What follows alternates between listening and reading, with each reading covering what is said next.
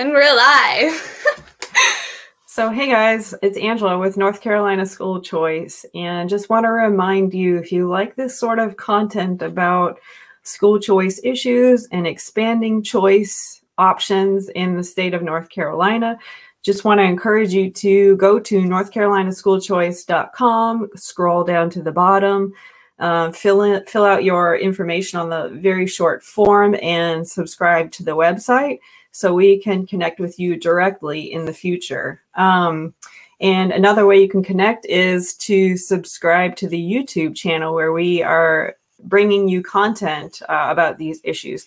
So today we have Izzy Humphreys again. You've seen her before. Izzy is a homeschooler in North Carolina. She's 13 years old, and we just got done watching a homeschooling broadcast where it was kind of in a response to Elizabeth Bartholet's presumptive ban on homeschooling. So Izzy, being a homeschooler, we took some notes, and we have a couple of follow-ups. So welcome, Isabella, or AKA Izzy, to the broadcast. And you know, if you have someone young who would like to get involved, you know, send them our way, and we can collaborate with Izzy and other kids in the area. So Izzy, let's get to it. So today is June 15th. Is there anything you want to say to introduce yourself? Not really. You're a natural, right? No. All right. So we watched a broadcast that was over an hour long. Very long. It was an hour and a half, actually. Yeah, an hour and a half, and they did quite a bit of Q&A, and they went longer, and I appreciate that because there's a lot of information to unpack with that broadcast. You could see that they had two folks on one side with certain opinions, and then two folks on the other side. So you had Carrie McDonald, you had Neil McCluskey, and then on opposing side, you had Milton Gaither and Elizabeth Bartholet. So Elizabeth Bartholet has made herself known because she considered banning homeschooling and talked about it very seriously, as though homeschool parents were abusing their children. So that's what we're going to kind of dig into. And that was kind of one of the reasons why we watched and listened to what she had to say.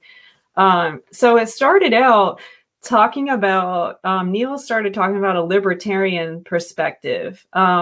So I know you don't really want to dig into this, but he touched on parents' rights. And so he would be concerned for parents' rights over another life, but he asserted that he thought parents had the duty to teach kids how to be self-governing adults. So what do you think about that? You definitely had an opinion on that. You're right. I do think that I don't think that parents have, you know, complete control over their children. Children also have rights, though they may not get all of them until, you know, they're 18 years old or whatever. But yeah, I think parents they don't have complete control over their children, but they have the duty to teach their children, you know, how to make the correct decisions in life, teach them, you know, basic things so they can become a successful adult. Yeah, so he mentioned basic building blocks to learn were reading, writing, math. And then he didn't disagree with stopping abuse or neglect. Of course, nobody wants children to be abused or neglected, right? Mm-hmm. So Milton went next. And can you describe what you heard Milton say? He had a lot to say, and he got a lot of comments in response to what he said in the very beginning. Well, he was mentioning pretty much all of the bad cases of where homeschool children had been abused, you know, neglected, murdered even. And that is not the case. I mean, you see all these public school instances where these children are being sexually harassed. And no, they're not trashing the entire public school system, no. And many of these teachers that, you know, were sexually assaulting the kids are not even being fired. So you can't trash homeschoolers and all homeschoolers and then not do the same with your public school, you know. Yeah.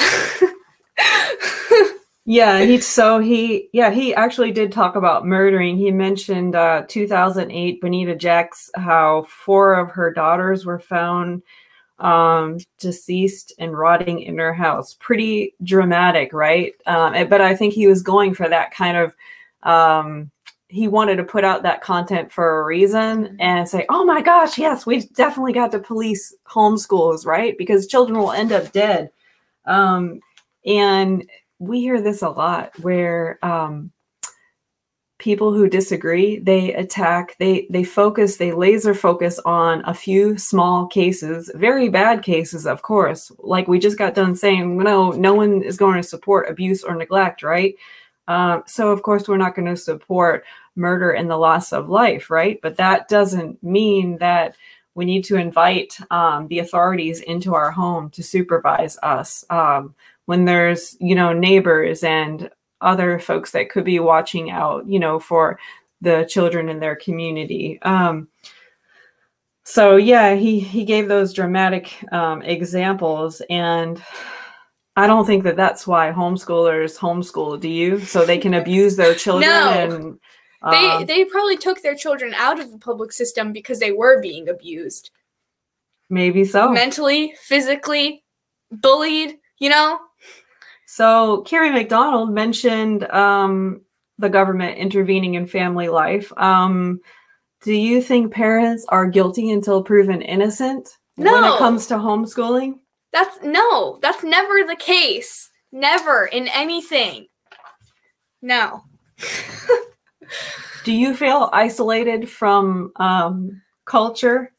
No, absolutely not. I don't. And, sometimes I wish I was isolated from culture because some cultures, okay, they were talking about how, we need to force socialization on homeschoolers. They need to, take classes at their local public schools so they can be around other kids. I don't want to be around those other kids. I want to be around people that I like to hang out with. I mean, you as an adult, do you go hang out with the people that you find, unfriendly? No, you're not forced to hang out with anyone.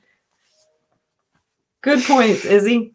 So what do you think about NAEP scores? We quickly went over what NAEP scores are. And so that's just the national testing.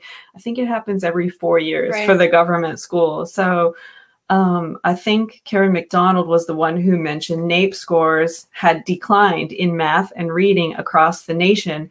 Also, 15% proficiency in U.S. history.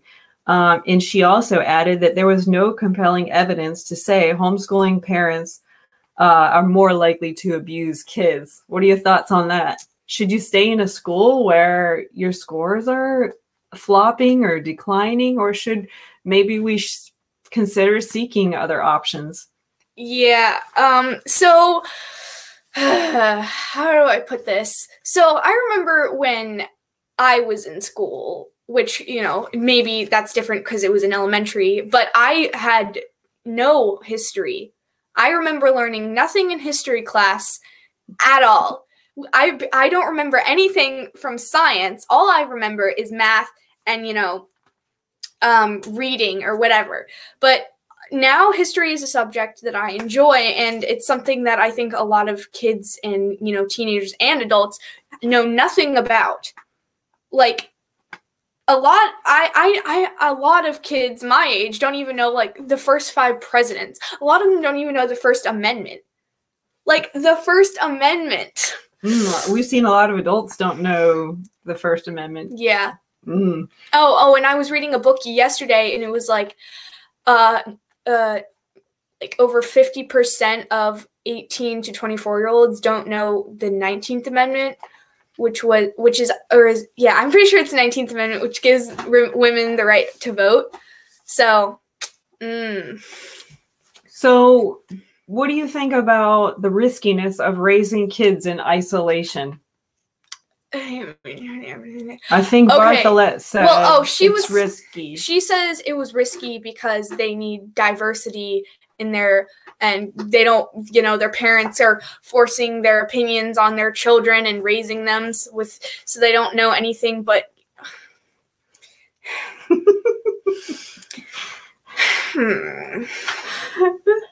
It's It's ridiculous. Bartholet also said it was hard to study the homeschool population. So you could see in a lot of the comments where I think you were paying more attention to the comments, where I was just paying more attention to the speakers. What'd you notice in the comments when she was talking about studying this population, and what went through your mind? Do you want people to study you? I don't as a homeschooler? No, I don't want to be studied. I don't want people coming in and checking up on me regularly. I don't want. No. That's like mass surveillance. Yeah, no. So it was also mentioned that teachers in the government schools were mandated reporters of abuse. Yeah. What'd you think about that? Anything significant? Not really. I mean, it just adds on to that surveillance. Yeah. They want people watching people in schools. So just like how we're all being tracked on our phones right now. Are you going to read 1984 after this? I've listened to parts of it. That's right, on audiobook. They're always watching. How about this section? They said so Elizabeth Bartholet was very aware that government schools had lots of problems. Oh yeah, and she was she even admitted bad stuff can happen in schools.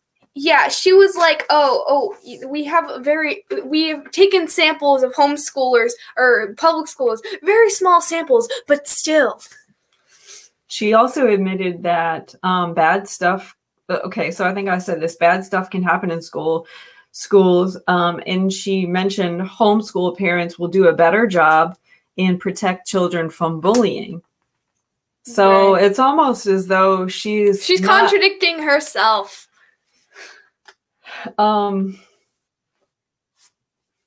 Let's see. I think Carrie McDonald said government schools not safe for many. And parents realize that they're being watched and surveilled. There's metal detectors. Oh, yeah. There's licensed educators, and still rampant abuse still exists. Yeah, and also, didn't she say something about how they were using CPS against the parents who didn't comply to the government schools recommendations on how they should, raise their own children? Yeah, Carrie McDonald argued that we should consider improving CPS, which is Child Protective Services. It may be called something else in your state. So yeah, she mentioned a 2018 Hechinger report, however you pronounce that, weaponizing CPS against non-compliant parents. So she also mentioned homeschoolers were regularly immersed in community activities. And we're like, how many more times likely to use libraries, public museums? Mm-hmm. Okay, so how about those drop-in visits from the government? You want to be surveilled? No! I don't want a government official coming in and checking up on how I'm doing in life. Do you think... I want to be left alone. I want the government out of my life. Do you think parents should have to prove their experience that they're capable of teaching their children in their home schools? No. No. What about, I think Bartholet mentioned concern for K-5 children and early home visitation. And she even talks about a voluntary, this woman is crazy. A volunteer program from David Olds. So someone would visit parents in the hospital. First-time parents saying, someone could come into the hospital, kind of give them advice on how they should, raise their child, stay out of drugs, alcohol.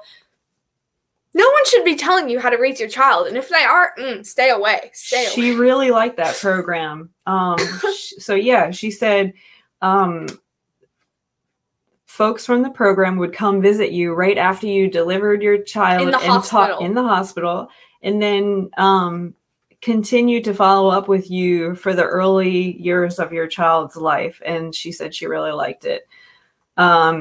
Milton said, who's also kind of on her side of the fence, he said he considered 2 sets of eyeballs on each family. Like I said, they're always watching. So, all right. So let's wrap this up. How about this final question? The state has failed to excel at education, so why would we give them more power? We shouldn't give them more power. We should never give government more power. If they continue to fail, should we just let them continue to fail and give them more customers to let down? Why not? Because how does that even make sense in anyone's mind? If you're failing, why would you give them more? It's just like how we're always talking about how, oh yeah, the public school's failing. Let's give them more money. They're not using the money that they have right now properly, and that's why they're failing. They're, throwing all this money into junk that they don't need. What do you think about Bartholet saying the state asserts rights of child? What happened in White County last year where the rights of the children were not protected? They were being violated. What was it that there was like the it was a diversity inventory sheet where pupils' privacy rights were violated because, you remember why? Because they were being asked personal questions about religion, sexuality, how their parents vote, registered to vote. Why would you even answer that question in the first place if anyone ever asks you that? It might go back to civics. Students might not know their constitutional rights. Right. First Amendment. All right. And all the other amendments. So let's close this out with the mentioning from Homeschool Legal Defense Association. Do you think parents should have complete power over their homeschools and no regulation? Well, I mean, there should be. That's Elizabeth Bartholet's words. Minor regulation, but not like absurd. Like, oh yeah, send your child to, the public school twice a week so they can have forced socialization. Yeah, no. Good point. Well, thank you so much for sharing with us again, Izzy. You're doing a great job. And can you tell everybody where they can tune in? Yeah, tune in for more. Subscribe on YouTube. Go to NC School, North Carolina School Choice, or NC School Choice. And thanks for watching. And wait, if you go to NC School Choice, scroll all the way down to the bottom of the page, and you can get notifications. And yeah, thanks for watching.